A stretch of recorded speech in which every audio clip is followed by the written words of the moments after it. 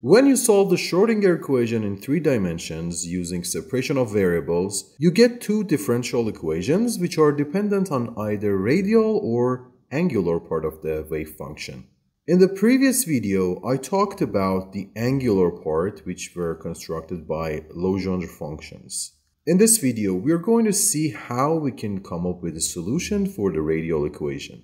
To solve this differential equation, first multiply both sides by r, which yields this one. Using a new function called ur, now we should write r and its second derivative in terms of u.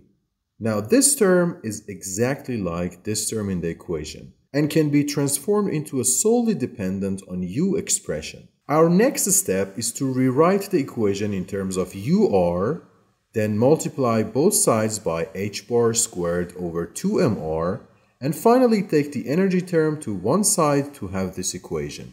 This is the last equation that we came up with. It is called the radial equation and it looks like one-dimensional Schrodinger equation.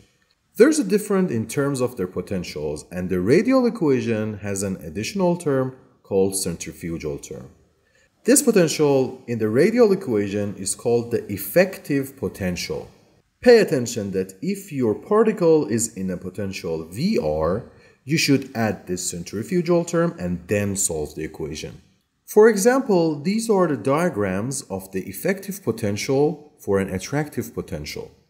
When L is 0, the effective potential is equal to attractive potential.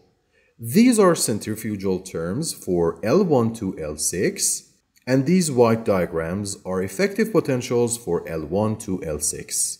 Let's solve this radial equation for this potential, which is called the infinite spherical well. In the well, the wave function is non-zero, and we can write the equation putting Vr to 0. If we multiply both sides by minus 2m over h bar squared and take the centrifugal term to the other side of the equation, we have the second derivative of the wave function on the left and the wave function with the coefficient on the right. It may remind you of some equations like this which have a really straightforward answer. But because of this term here, we get into trouble and can't easily solve this differential equation. So let's at least name this term k squared and rewrite the equation in which k is equal to the square root of 2me over h bar. Before solving this equation, pay attention that this m is the mass of the particle, not the quantum number m we talked about in the previous video. Let's first talk about the boundary condition and different regions of space that the potential is acting on. For r's bigger than a, the wave function is 0 because the potential is infinite. We know that the wave function should be normalizable, meaning that this integral has to be 1 over the whole space. So, if the wave function is not 0 where the potential is infinite, the normalization condition is not met, and in fact, the particle needs infinite energy to overcome the infinite potential, which is physically meaningless. Our next boundary condition suggests that the wave function has to be 0 at this point, meaning that the particle is confined to just this region, and the wave function is mathematically consistent with the wave function outside the well. For 0L, our differential equation is so familiar, and our reduced wave function ur has the form of sine and cosine. However, you should pay attention to this region of space where we approach the center. As r approaches 0, our wave function blows up because cosine is finite and r gets smaller and smaller so that the wave function goes to infinity. But for the first term, both sine kr and r go to 0 and the wave function is finite and also normalizable. So far, we know that for L0, in an infinite spherical well, the reduced wave function is this, and the centrifugal barrier is absent. And physically speaking, there is no force to push the particle away from the origin. So the wave function can be a non-zero constant at the center. But we know that the wave function is 0 at r equals a, and we can find allowed values of k using this equation. And finally, these are our possible energies that our particle can have based on the probability which is given by this normalized wave function. Pay attention that for the normalization condition in spherical coordinate, these two integrals should be met. So based on the previous video, we know the normalized angular wave function to be this for L0. And today we calculated the radial wave function for L0. Pay attention to the quantum numbers written by n, l, and m, and we'll talk about them in more details later. And finally, after a few videos, we have just managed to find the wave function for the infinite spherical well and just for L0. So these are the energy and wave function expressions for a few of the first energy levels. Pay attention that stationary states are shown by n, l, and m, which are our quantum numbers, and the energy level is just dependent on n.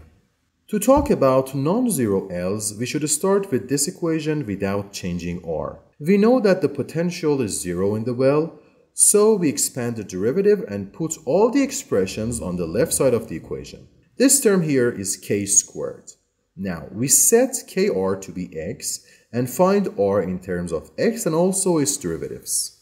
Then we rewrite the equation in terms of x, which leads to this equation in which we have a second order derivative with coefficient x squared, a first order derivative with coefficient 2x, and r itself with these parentheses as its coefficient. There is a very well studied equation called the Bessel's equation in which the solutions j and n are derived using Frobenius method.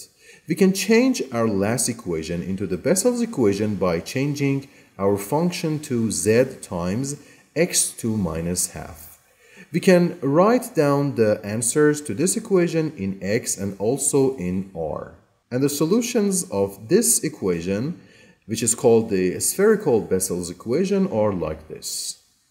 These types of functions are spherical Bessel functions of the first kind, of order L with this recursive solutions, and the other type is called spherical Neumann function, which are represented by NL.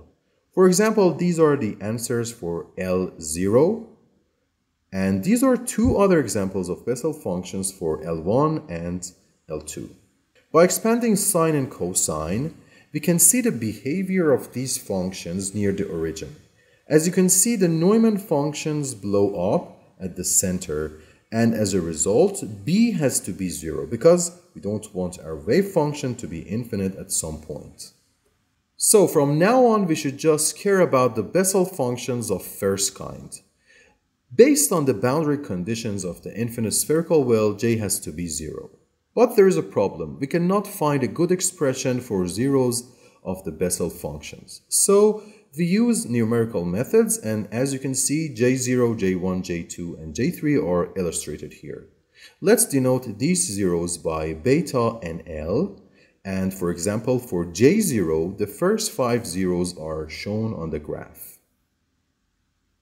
So we can find different k's based on our betas, and now we have the energy levels which depend on n and l.